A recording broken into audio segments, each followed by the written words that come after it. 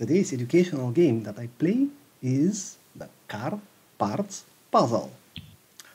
And this is another fun physics homework exercise that is related to automobiles. And all these devices that I have on the top have their own physics working behind them. I will try to mention this, but before that, what I need to do to drag and drop the car parts in correct places. Nothing too difficult. And I will begin from the front. Apparently, this car is with front movement. Wait, it had a name. FGW something. I can't remember now. But what is in the real front? This is the radiator, and this is a diesel car from 2017. Now we have more electric cars, I hope. So let's see, the radiator is a heat exchange for cooling internal combustion engines using the airflow that strikes the car while it moves. That is why it is in the front, so the air can go to the radiator and cool the engine. Now let me place that engine.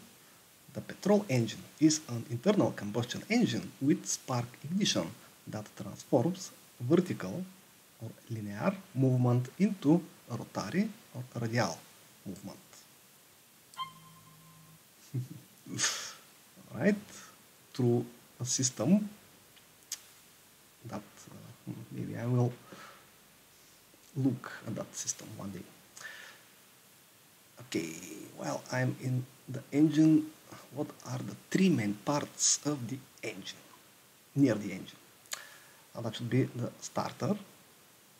Starter is an electric pneumatic motor used for rotating an internal combustion engine to initiate the engine's operation under its own. Okay, so we need first to make that device work. Like, well, can't remember it now.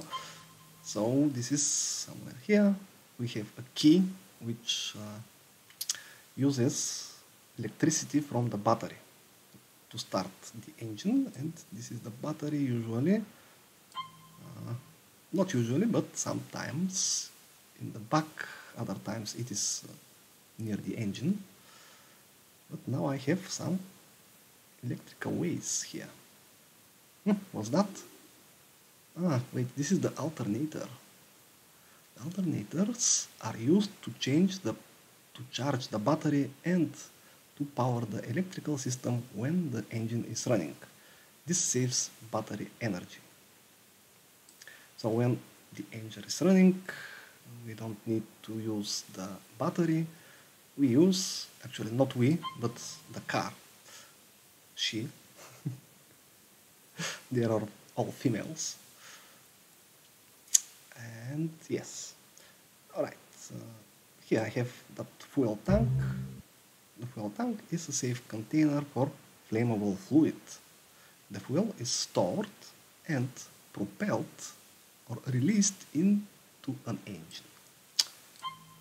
Okay, so we have a pipe going through the engine, but before the fuel go into the engine, it will pass through the carburetor.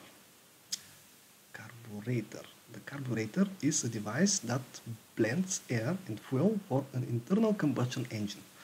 To carburate is to blend the air and fuel. So, the fuel goes here through the carburetor, then it goes into the engine, but it must be sparked. Okay, and we have this distributor. The distributor is a device in the ignition system of gasoline engine that routes high voltage from the ignition coil to the spark plugs in specific order, I think. Okay, now when the fuel is ignited, it makes gas, the gas push the parts of the engine, and then it is exhausted from the, what's that? The exhaust system is piping used to guide reaction exhaust gases away from a controlled combustion inside the engine. Too complicated for me. Alright, so this is about the engine. Now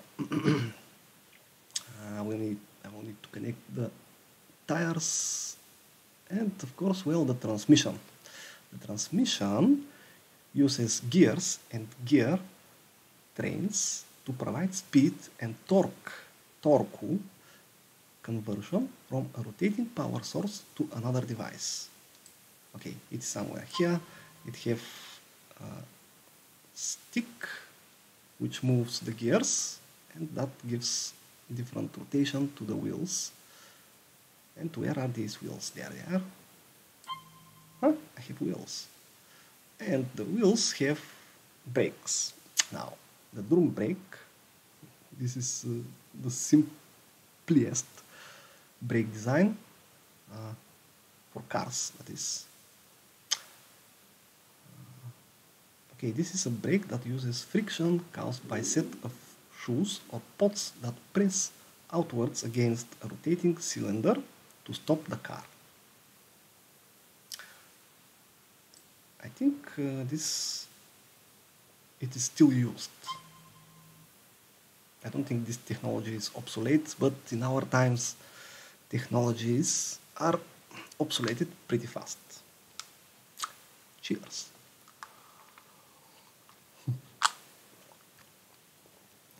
Alright, now we have suspension. Suspension is the system of tires, springs and linkages, yes, that connects a vehicle to its wheels and allows relative motion between. So this is so the car can move smoothly. And finally, the steering wheel, driving wheel, is the steering control of the vehicle. It is the part of the steering system that is manipulated by the driver. And, well, again, in our days, we have a lot of cars with automatic driver. And probably she, actually, they're all she's. I mean robots and computers, at least for me. And my point was that, well, the autopilot don't need the steering wheel. But we do, so I will put it right there, and the automobile is completed. Is complete. In past tense? Well, this is the knowledge dosage for today, and thanks for watching.